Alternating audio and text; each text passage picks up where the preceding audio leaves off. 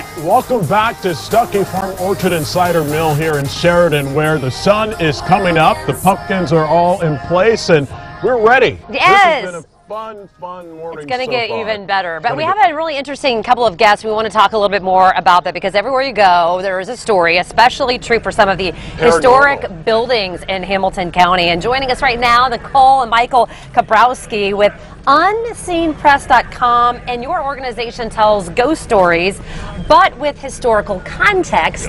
So good to see you guys. Very good to see you. Yeah, tell us a little bit about how that works. What do you guys, specifically here in Hamilton County, some of those buildings? I'll let you start. Yeah, we give ghost walks in Hamilton County, Indianapolis, Anderson, Central Indiana, and we talk about the history, we talk about the hauntings. Yeah. We do a lot of it Noblesville Old Jail, the historical society there in Hamilton County, talk about it, investigate it too. So, what are some of the things you've been able to find out? That's what I'd be curious to know.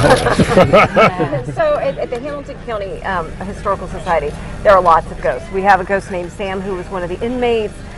One of our investigators had a ghost wrap itself around him and stay there for 5 minutes.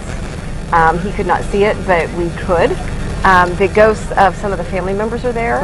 The sheriff's residents and their children are there as well. Wow. And then, of course, it has a fascinating history. D.C. Stevenson was there, and Charles Manson, and yeah. Now, I understand also there is an anti-slavery cemetery. Where is that? yeah, the Anti-Slavery Friends Cemetery is in Westfield, which is a Quaker town, Friends, and they were, of course, a lot against the enslavement of people.